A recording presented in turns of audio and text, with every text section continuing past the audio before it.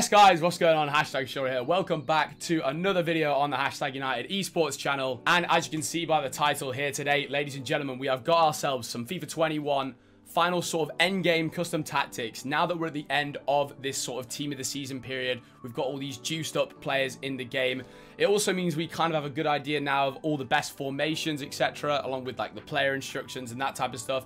And that is all the type of things we're going to be running through today in order for you guys to maximize your amount of wins in FUT Champions. Now, there will still be a few more promos coming up this year, I imagine. Obviously, Team of the Season is the big one, but, you know, we've got some Euros stuff that could happen. Obviously, Summer Heat as well last year was a big thing. So there's still lots to play for. If you guys do enjoy the video, make sure to drop a like and also subscribe to the channel. As I mentioned in the previous video, we are going to be back uploading as much as possible on the channel. So all your guys' support is greatly appreciated. And without further ado, let's jump straight into these custom tactics. Right, ladies and gentlemen, and into the squad screen here, we have got ourselves my main Xbox account, the account I've been using all year to compete on and stuff. Obviously, the team at this point is absolutely ridiculous, especially after all the Team of the Season rewards that we've had on offer throughout this entire period. But obviously, we're not too bothered about the team. We are much more bothered about the custom tactics, which we will get into right this second. We have got ourselves, as per usual, in any custom tactics video, 4 formations that I think for you guys can be very good towards this sort of end game period of FIFA. Let's just start off with the 5-back. Now, I'm holding my hands up straight away here, ladies and gentlemen. It's not an ideal situation having a 5-back. Obviously, we want to have fun, etc. and stuff like that, but this is the tactics for you guys to try and win as many games as possible. So yeah, the 5-back here, I'm not going to touch on the 5-back as much as the other formations, just because I feel like we've all seen the 5-back all year long. We know what it does. I'm sure you guys have played against it enough. The next formation is the one that we're going to be talking about in quite some detail. But I like to have the tactics still very, very balanced on this. You obviously could lower the depth a fair bit if you really wanted, you know, to just absolutely camp on the edge of your box. This is my ultra defensive formation, but I don't like to have it too defensive to the point where I just feel like I'm so pinned back, if that makes sense. So this is obviously still quite balanced, all this, you know, the width, the players in box, etc. But you could definitely lower this, in my opinion. It just depends on your guys' types of play style. Obviously, one thing important to remember in a custom tactics video from anybody you watch, you might not necessarily, you know, want to use or copy absolutely everything. It's just little things might be useful and helpful to that type of stuff. But I personally always use the 5-2-1-2 because I like having the little cam in the middle. However, some people will definitely use the 5-3-2, which might even be more defensive because you can have the 3 centre mids being centre defensive midfielders. So it's just an absolute nightmare. And also, I do apologise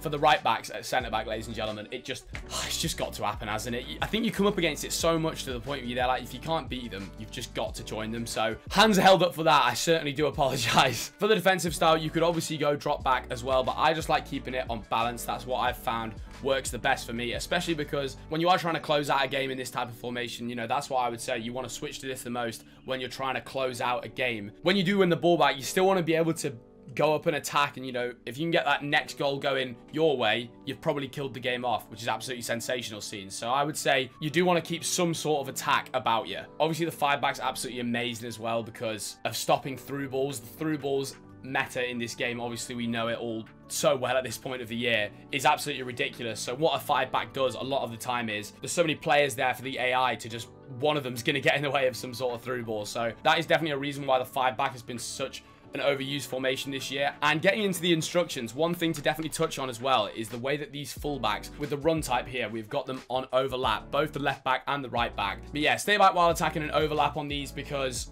like I said, it is our defensive formation, but you can also just trigger the runs using L1 anyway. We've got the 2 centre midfielders here on stay back while attacking, and then the strikers and everything here is just on quite balanced. You could really bring the strikers on, come back on defense if you wanted, if you literally want to go absolute full drop back mode on them. But yeah, the 5-back is just absolutely crazy. I said I wasn't going to talk about this for too long, and here I am.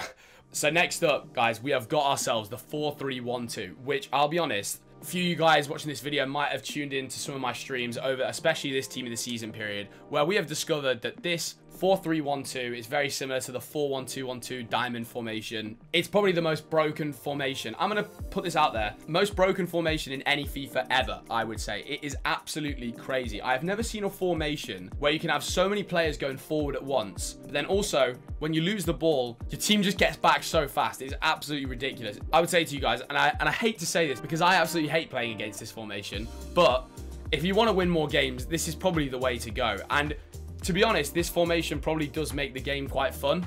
my tactics here for it are very, very balanced, etc. I just have balance a lot of the time on my teams. But I would definitely say to you guys, a lot of people in this formation will use fast build-up. I personally don't myself, because I think you can ping pong the ball around enough in this formation without needing fast build-up on. However, this is certainly what people would use. And then another tactic people would use a lot is press after possession loss. We all know what the press after possession loss tactic does, as you can literally see here in this like small image on the right. Your players obviously just absolutely dive onto players as soon as you lose the ball. And this formation does it better than anything I've ever seen in any FIFA. Even though that's not what I use, I know a lot of pro players certainly use it themselves, and it's a very good tactic. So it's just what works for you. It's just, I've honestly gone full Roy Hodgson here. Very, very good tactic.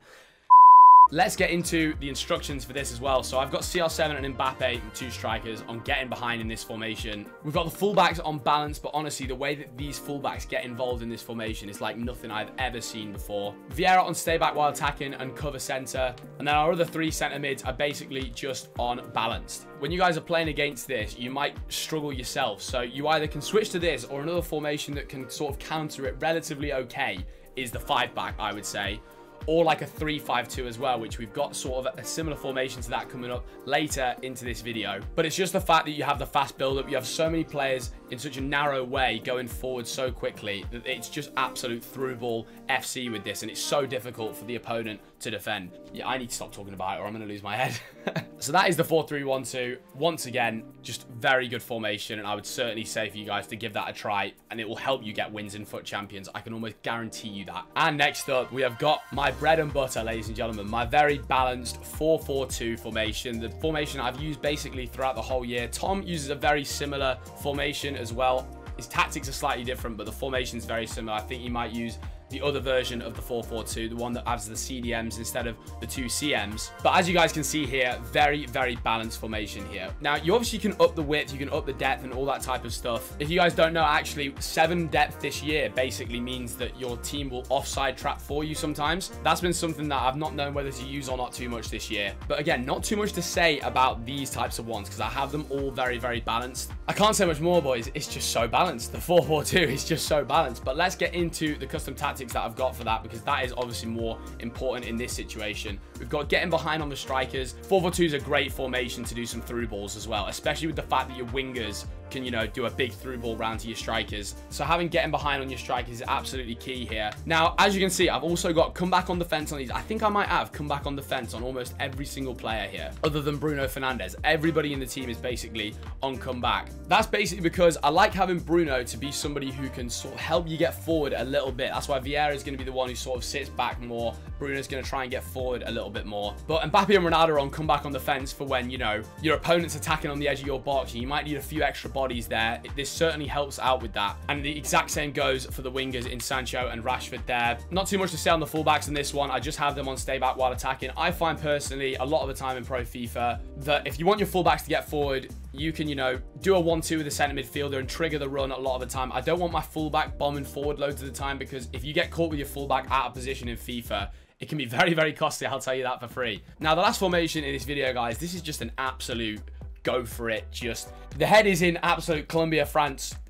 Name any country on the world. You guys know what I'm saying though. You're down a few goals. You need to pull a game back. And I've certainly switched this formation many times this year and had some success with this. Now, the 3-4-1-2 is essentially a 3-5-2. They're basically the exact same formation. We've got constant pressure on here. 8 width, 8 depth. You obviously could just whack this up to 10 in some games. Along with long ball, which is going to extend your team out even further, basically. You know, if you've got a goal kick, your team's going to be pushed up really far. Obviously, we've got all these tactics on extremely high as well. So, constant pressure. One thing I'll say about this is I'm sure you guys have used constant pressure enough this year, but it's worth mentioning that you don't want to put constant pressure on ever at like the beginning of a game, especially the way they've got it quite balanced now in the game. So if you go sort of 30-40 minutes on constant pressure, you will see the difference in your player's stamina. So I would say a lot of the time that I would switch to this particular formation would obviously be, like I said, when we're a goal or two down, but it'll often be sort of after the 60th, 70th minute, that type of thing. Because if you do it too early into a game, even if you go 2-0 down, 3-0 down in the 20th minute, 30th minute, don't worry too much about putting constant pressure on. Just worry about that later into the game, because that's where you might have your opponent on strings right near the end of the game. But yeah, constant pressure and long ball work very well as a tactic together. And then more importantly, talking about the formation, yeah, the 3-5-2, it counters a lot of formations in the game basically. having Rashford and Sancho, obviously it looks a little bit like a 5-back, but your wingers are obviously just pushed up so much further, which does allow you to have great balance. Now, obviously there are going to be some negatives to a 3-back, like if your opponent's rocking like a 4-2-4 or something and their wingers are getting away from you, etc., that type of thing. But, you know, there's got to be negatives to every single formation, let's be honest. But yeah, with these custom tactics as well, we've got getting behind on the strikers. Again, we are just trying to get forward as much as possible here and score as many goals as possible. Got Bruno Fernandes on stay forward as well. We literally just want the team flying up the pitch.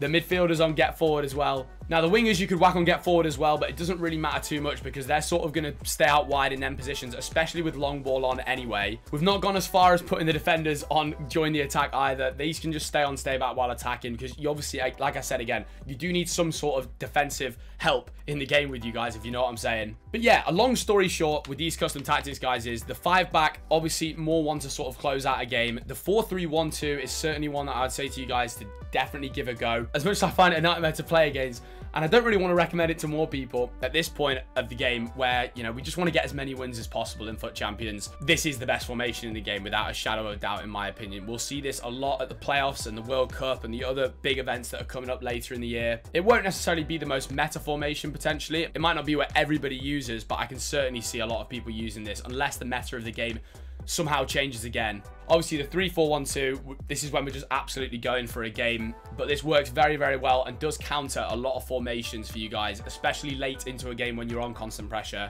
And then, like I said about the 4-4-2, it's just my sort of, it's my bread and butter. It's my balanced formation. A lot of the pros do use 4-4-2. These two formations here, 4-4-2 and 4-3-1-2, are probably the two most commonly used formations this year from pros, along with the 5-back. So we've gone with some very, very meta formations here today, but I hope this has helped you guys out. I hope this has given you an idea of sort of a few things in the game. Obviously, a lot of these formations cater towards this through ball meta that is in the game at the moment, because that's just the meta and that is the absolute sweat fest. That is Weekend League. But hopefully you guys did enjoy that video and find it all helpful. If you did, drop a like and also subscribe to the channel. Let us know down in the comments down below any other video ideas you might want to see. We've got a few ideas obviously in the pipeline, but any more that you guys want to suggest to us would be absolutely massively appreciated. If you guys haven't already as well, make sure to check out the previous video we've just uploaded on the #esports channel, which is basically sort of a best moments montage from all the moments when we actually made this esports channel sort of near the start of FIFA 19-ish. Thank you very much for all watching, guys. We'll see you all on the next one. And until then,